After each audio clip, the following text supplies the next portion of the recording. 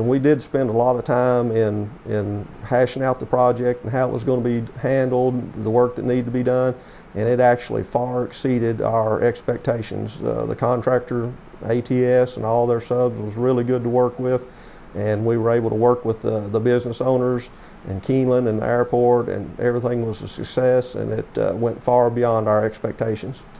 I saw several emails that went through that really spoke to how the plan was put in place by the contractor and by our staff, and getting the information out. There was a lot of people that would call me on a regular basis and say, hey, it's really not that bad. And we would tout the benefits that we are seeing now, 4 or 5 months after the project has been completed, that it's a smoother ride.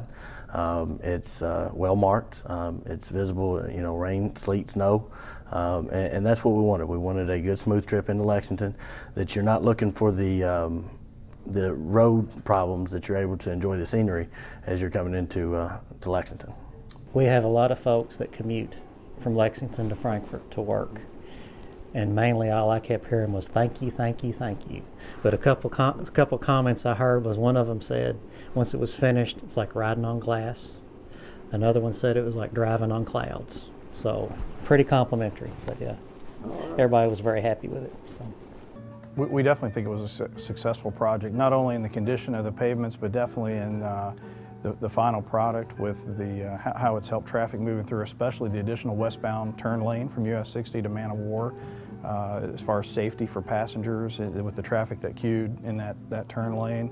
And during the construction project, we definitely think that the maintenance of traffic was handled very well, and we partnered in pointing that out on our website that was going on, so that we wanted to have positive communication with the users of this airport as they tried to time their arrival here.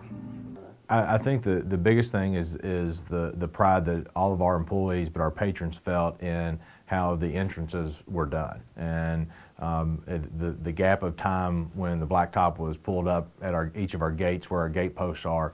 The amount of people that said, we hope that this becomes so much better than what it was before, even. And just the gate post is such an iconic part of Keeneland and something that you identify with us.